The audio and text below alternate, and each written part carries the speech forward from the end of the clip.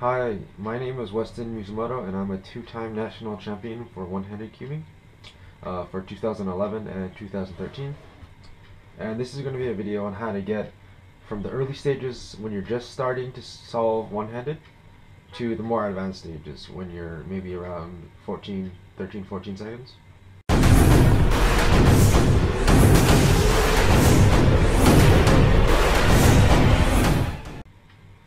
So I'm just going to go through a general overview of what I did when I was learning and maybe what I should have done differently, because I have learned a lot over my one-handed solving. So one hand is different from most events because there's not like as much stuff as to learn per se as other events. It's a lot more just practicing. But that doesn't mean that it's just kind of mindlessly solving over and over. There's definitely certain things that you should practice more than others, and different ways to practice. And it's kind of tricky sometimes to know exactly what to practice. And so in general, the ultimate goal of one-handed solving is to be able to turn one-handed as close as possible to two-handed turnings. A big misconception that people make is that what that means is that, oh, that just means you turn fast, right? So every time I make a turn, I'm gonna just do it as fast as I can, right? That's actually not very good. That'll get you like decently fast, but it won't get you. That's not how you get close to two-handed turning. So the real difference between one-handed and two-handed turning is that since you have so many more fingers to use for two-handed turning, you don't have to pause in between the moves. And so that's where the real challenge of one-handed turning is. It's not how to turn the cube fast, because honestly, like turning one side one-handed, I mean, it doesn't matter if you use two hands or one hand, you're still just using one finger. The real challenge is to try to make the time in between those turns as small as possible. So instead of turning something like this, where you're like, just something like that, where like each movement is kind of like twitchy and you want it to be smoother, and maybe the actual sides won't turn as fast, but as long as something is always turning, that's much better, and that'll get you a lot faster. Just trust me on that one, because as long as the pause in between the moves is small, then you'll slowly be able to move faster and faster, and then eventually this will be just as fast as that. And actually, I think my one-handed time was faster because I kind of screwed up two-handed. But yeah, that's besides the point. So that's one of the common misconceptions, is that people just try to turn each face really fast, like this, and that's quite bad. Another misconception that people often have is that when they're choosing a cube, they say, well, you know, I get tired when I practice one-handed, so I'm going to use the loosest cube possible. And in my opinion, that's a very bad thing to do, because one-handed is not about turning a side fast. It's about turning smoothly. And really loose cubes don't help you turn smoothly. They in fact make it harder to turn smoother, because you just end up turning each of the sides too fast. So it's better to have a cube that's much more controllable, maybe tighter than you would like, maybe even tighter than you would do for two hands. But that will be much more consistent and reliable for you when hand solving, especially when you're in a competition and you're nervous. Having a kind of gummier cube, in my opinion, is much better. Obviously, there are people who disagree with this and use really loose cubes, but from my experience, I can tell you that I've used both in competition, and I've had much better results with gummier cubes. And so this cube is the cube that I recommend for one-handed solving. It's a 55mm Zanchi, and the lube that I use is Lubical. I use kind of a mixture of all three types of Lubical. There's like 3 viscosities that you can choose from cubicle.us that I would recommend to buy. I've tried tons of different lubes, and that's the one that I feel is the best. All of them are good. There's like gummy, speedy, and normal. I like them all. Just kind of preference, I guess, and also hand strength. So now I'm going to go through some more detail about actual one-handed turning. So when you're practicing one-handed turning, if you're familiar with one-handed turning at all, you'll know that the bread and butter of one-handed turning is two-gen solving. I would say like 85 to 90% of one-handed solving is like a bunch of RU stuff, a rotation, a bunch more RU stuff, rotation, stuff, and then just RU, rotation, RU, rotation. So easily the first thing and the most important thing is to get really good two-gen turning. And so what this means is practicing a lot of two-gen solving, and this is what I did for like a very long time. When I first started one-handed solving, I would just like walk around my house like while I was eating, while I was just sitting in the car doing whatever. I would just constantly turning one-handed. Constantly turning two-gen one-handed, just to get every single combination of moves down, and that includes double turns, so like the R2 triggers and stuff. And it's also really helpful to practice like the 4-move patterns that, you know, sexy move. Those come up a lot, and like inverse sexy move. Some of these can get really hard, like that one's not easy. You know, you should be able to do those all pretty much flawlessly every time, and that'll make all of your F2L, and if you're doing cross correctly, most of your cross really smooth and really easy, and most importantly, really reliable and consistent. I think reliability and consistency is something that's really underrated in one-handed solving. Where it doesn't, it's because one-handed is kind of like a naturally kind of flaky event where, you know, if you get like a bad PLL and a bad OLL, then your time is, you know, you don't really have, there's a lot of variance, and it's probably going to be a bad time. So I think one thing when you're doing one-handed solving is you should always strive for the most reliable and the most consistent algorithm that you know, that you're confident that you can be able to perform under pressure in high pressure situation, where if you're at PLL and you look down and see 8 seconds, you won't freak out and mess up your solve. So that's one of the things that you have to look out for all throughout one-handed solving. You have to say, well, this might be slightly faster, but is it going to be reliable? Can I do this under a high pressure situation in a competition? Because that's what really matters.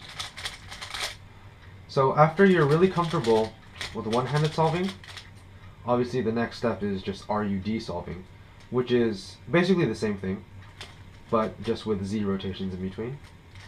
And you can practice RUD scrambles too. That really helps, or just like RUD, just performing the actual scramble, not solving it. Because it's a really common moveset that a lot of algorithms is RUD or RUL, which is the same thing. And honestly, like if you can do RU turns, you can do RUL or RUD. It's basically the same thing. The first real challenge comes when you're trying to incorporate F turns. And you might say, well, why can't I just choose all my PLLs such that they don't have F turns? Well, I will talk about that a little bit later, but that's not always the best thing to do, and you're going to want to be able to perform awkward moves and not just be able to do RU moves. So especially like turns like this, I haven't really gotten the hang of F2. That's pretty hard, and I've never really been in a situation that I need to use it, but that's the next thing you should be able to do comfortably. And obviously you would never do this in a real solve, but you should try to do like RUF scrambles just for practice. Obviously I didn't solve it with RUF there because I'm bad, but that's not the point. Practicing RUF scrambles will be really helpful. And again, this move is not that hard, but it's unreliable, and that's the biggest problem with one-handed. So that if you can get this move to be reliable and safe, then that's huge benefit to you, because you can do so many things if you can do an F move like this reliably and fast. And then the same thing goes for double turns, then gonna try to get used to your double turns. You can practice stuff like this, or like the 4-move trigger, but with all double turns. That's kind of hard, but again, see, like I dropped it there. These are also things that are very hard to get consistent. They're not hard to do slow. They're not too hard to do fast, but they're hard to do under high pressure situations. A lot of times the cube will just come flying out of your hand. So those are basically the main aspects of one-handed turning that you need to be able to master. Before you even think about like learning one-handed algorithms and stuff, I suggest you just focus on turning, because that's really the important part, because there's not always going to be a good algorithm out there, and sometimes you're just going to have to do awkward turns, especially maybe in cross, or like if you use ZZ when you're doing EO line. There's going to be awkward moves, and if you just can't do those, then you're going to have bad solves. And like I said, the most important thing is consistency, not necessarily speed. Another pitfall I see a lot of new one-handed cubers fall into is that as soon as they start just practicing one-handed, they go and learn all of the one-handed algorithms, all the one-handed PLLs and OLLs, trying to look them up right away. And my suggestion is that you hold off on that for a while until you really try and experiment with your two-handed algorithms and really try to see, is it possible for me to get this algorithm fast without having to go and learn new algorithms, because a lot of times the one-handed algorithms are going to be a little bit longer, so if you can't execute them equally well, the two-handed algorithms are going to be shorter, and also it just develops a lot better turning technique, and you're going to be a lot more well equipped to do more difficult turns that will almost guarantee to come up eventually. Like, there's obviously not a good case for everything, so for for ZBLL or some edge orientation case, there's not always going to be a good case.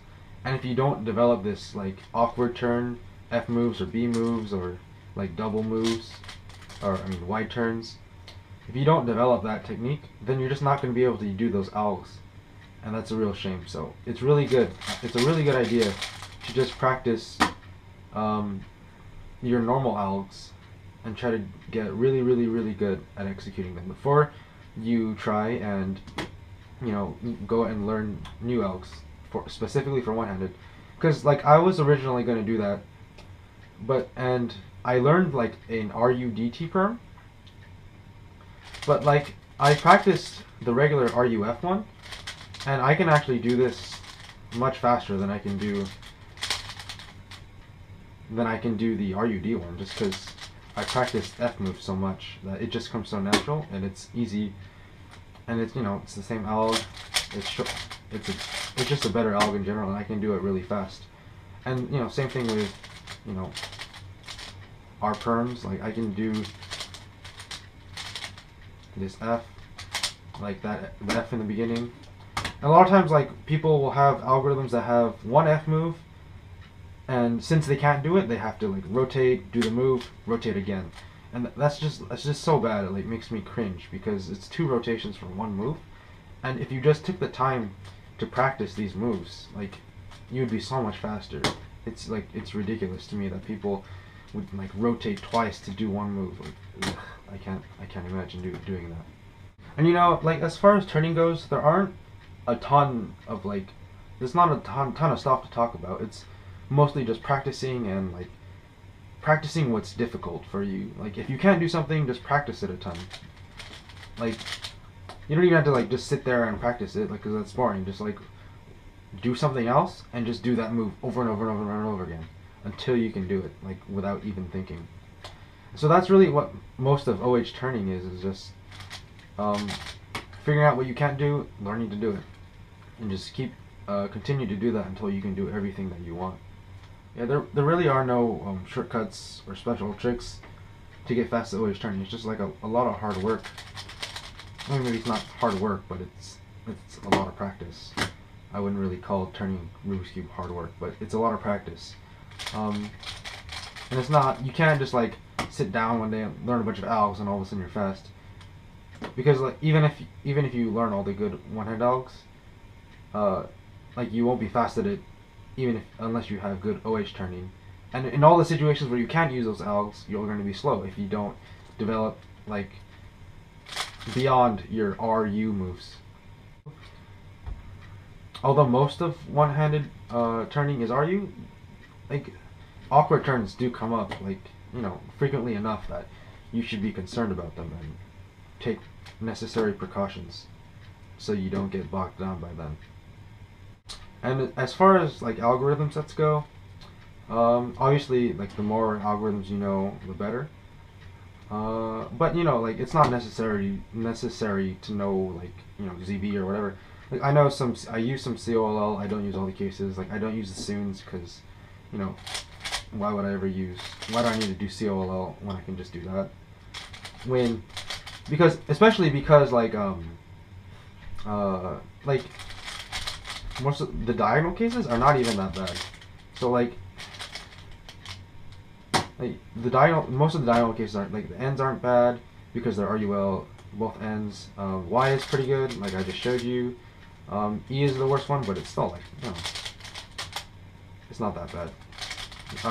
Then yeah, V is not bad either. Even for like another thing that's kind of unique to my solving is that like I don't really try to avoid this kind of stuff because I've just practiced these algs so much. Like I practice the dot alg so much that it's not that much slower, so I don't need to bother with edge control. Like I'll do it if it's like super convenient, or if I see that it'll give me an OL skip. But I've just practiced those dot algorithms so much that I don't need to worry about edge control. And that's, you know, same thing with the corner cases. I don't really need to worry too much about like skipping steps or like affecting the next step because I practiced everything so much that there are so few bad cases that like it's kind of pointless to like learn tons of algs. Like I could go and learn all of the edge orientation cases to avoid everything but, you know, the T on top when F2L is done. But you know that won't really speed me up. It might even slow me down because now I have awkward moves when I'm inserting my last pair. But since I practiced the OLL so much, even especially the dot ones, like that was kind of bad, but I'm not really warmed up. But yeah, see, that was like it's still decent. Like I've just practiced those so much that you know, I think it's better to just practice your algs instead of learning more algs to get around the algs that you haven't practiced. So I think that's really what you should be aiming for with your solving one-handed. It's not like just avoiding all the things that you're bad at. It's just getting good at one-handed turning. And I think that's the really cool part about one-handed is that, you know, eventually you can turn faster one-handed than you can two-handed. Like this algorithm, it's easier for me one-handed than it is two-handed. And I've timed it. I have a video on a channel somewhere that like I just do them side by side and my one-handed is faster. And I think that's really what one-handed is all about. Some people obviously believe that, you know, just learn a bunch of algs and then you only get nice cases. But I kind of disagree with that, and I think ultimately in the long run you'll get better results if you just get really, really, really good at your turning style. And, you know, everything that I said, it wasn't like that concrete things that like, oh, first you learn this, then you learn this, then you learn this. But that's not really how OH works. It's not like there's like a step-by-step progression. Because like it'll vary depending on your method, depending on how much you know, where you are in solving. But the things that I talked about are going to be the same no matter at what level you are. Where it's just confronting all the difficult things head on and just not trying to get the easy way around to make like the temporary quick fix. So thanks for watching and see you next time.